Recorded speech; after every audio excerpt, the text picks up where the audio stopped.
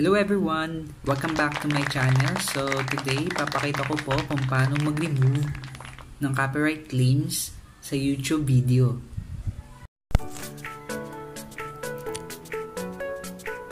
So what is copyright claims? If you upload the video that contains copyright protected material, you could end up with a content ID claim.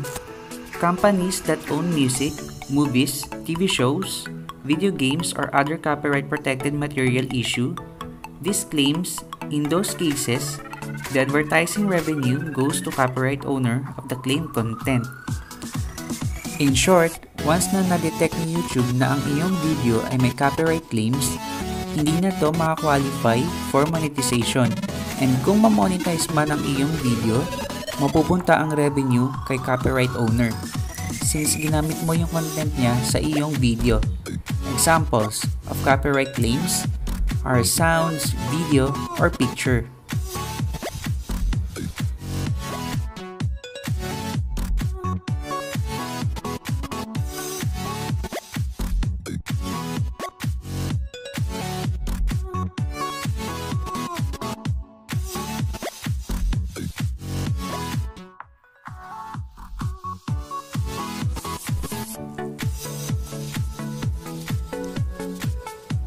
So how to avoid copyright claims?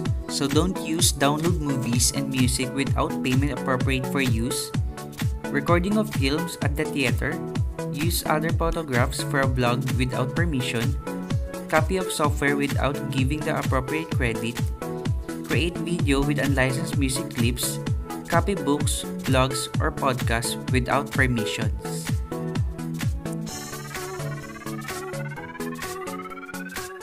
So recently, nag-upload kasi ako ng isang video and then nilalagay ako ng end screen dun sa video na yun. And then nung mag-edit na ako, nagulat na lang ako kasi may nakita ako dun sa channel videos ko na meron akong 3 copyright claims. So nagulat ako kasi nga una-una sa lahat, as a new in YouTube, lahat naman siguro ginagawa ko na wag ako makopyright. Kasi once sa makopyright ka or copyright strikes, yun nga yung sinasabi nilang copyright strikes, na pag nakatatlong strikes ka is may tendency, hindi lang siya talaga tendency, madi-disable yung YouTube account mo and then you're not qualified for monetization. So luckily, this is a copyright claims. So ayun nga, as I said kanina, copyright claims, ito yung may mga content dun sa loob ng video mo na may nagmamay-ari. So examples po nun, mga songs, videos, pictures, or graphic content. So sa next po, ipapakita ko po ang YouTube tutorial kung paano mag-remove ng copyright claim sa aking mga video.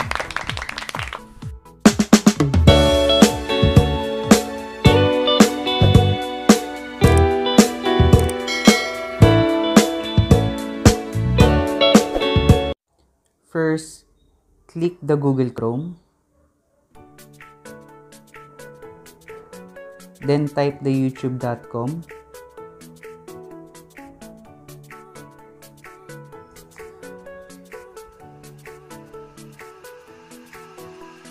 And then click this icon and then YouTube Studio.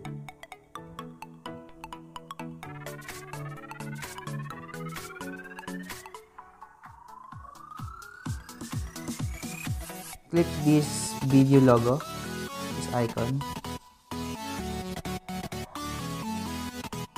And then we are here na sa channel videos. So sa left side natin, makikita natin yung mga videos, and then sa right side, nandito yung status, visibility, restrictions, date, views, comments, likes versus dislikes.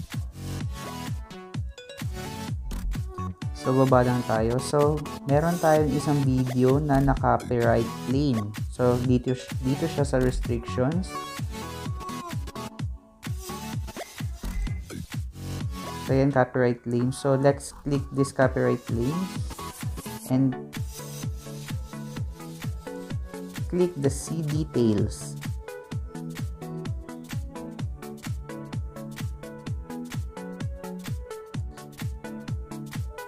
Dito sa left side, makikita natin dito, channel impact. Not affected. So, nakalagay dito, the content ID claim on your video doesn't affect your channel. This is not a copyright strike. So, luckily, hindi po siya copyright strike. So, copyright claim po siya. So, meron dito sa baba, impact on the video. So, dito sa baba, video cannot be monetized. Ad revenue paid to copyright owner. So, ibig sabihin, this video is not qualified for monetization.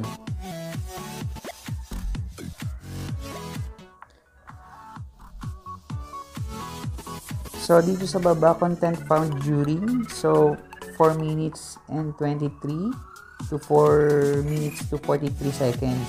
So, ito yung part na or duration na meron tayong copyright claim. So, play natin. So, hanapin natin yung 4:23 seconds. Ayan.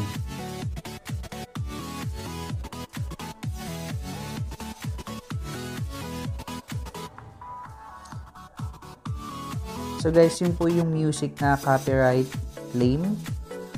So, ayan. Ito po yung title niya, Happy Homes by Paul J. Borge, PRS Sander Mihaly, Josie, and etc. So, ibig sabihin, yung song po yung nagpa-copyright sa atin. So, meron ditong actions. So, actions, meron tayong select actions. So, trim out the segment, replace song, or mute the song. And you have the rights to this content dispute. So, for me, I will use this mute song na lang kasi mas maganda itong imimute mo na lang siya kasi seconds lang naman siya, hindi naman siya buong video, buong kanta. So itong part na lang, since the video is more on cooking lang naman, so better to mute the song. Pwede nyo rin siyang i-replace song, pero para hindi hassle, mute na lang. So sa dispute guys, pwede nyo i-dispute if you disagree na ito ay copyright claims.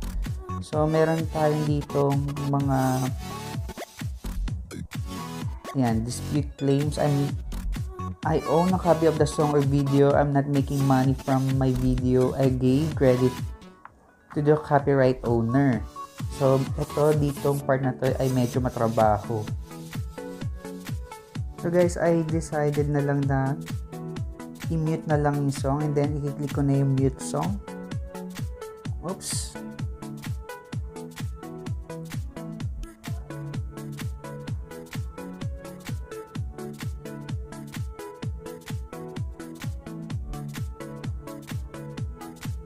So meron dito, choose how to mute the claim song. So dito, mute all sounds when song plays. Remove all sounds in your video while claim songs plays. This option is usually faster and more likely to remove the claim. Mute song only beta. Remove the claim song only, keeping the rest of the sound.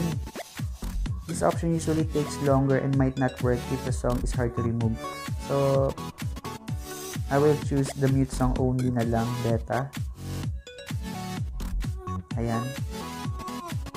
And then click the continue. So lumabas is mute song only. This process might take a while if we're able to mute the copyrighted song. We have updated any viewing or monetization restrictions on your video. The video will remain in its current state until this process is complete. So, ang daming sinabi. So, click the mute.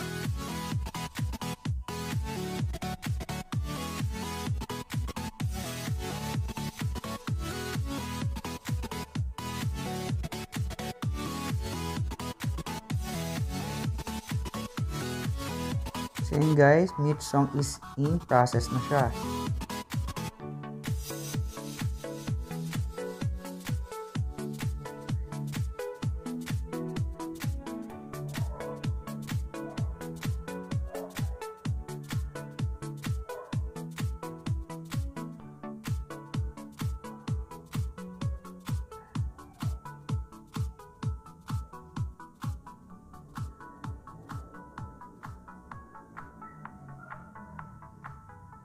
So, try lang natin i-refresh.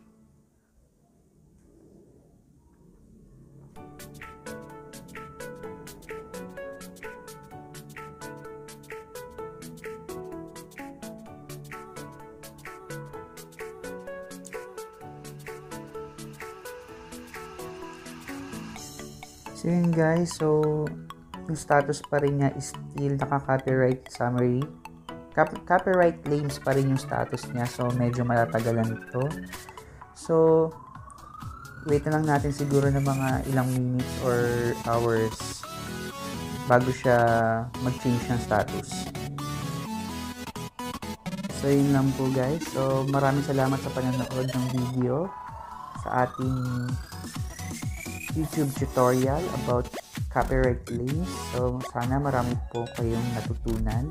Please don't forget to like, share, and subscribe. And see you. Thank you very much. Bye-bye.